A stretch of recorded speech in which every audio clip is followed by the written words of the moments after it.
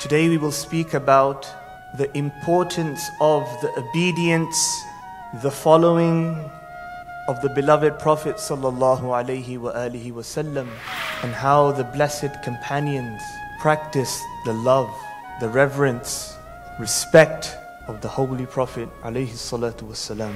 In appearance you are obeying the Holy Prophet, peace be upon him, but in reality you are obeying Allah subhanahu wa ta'ala.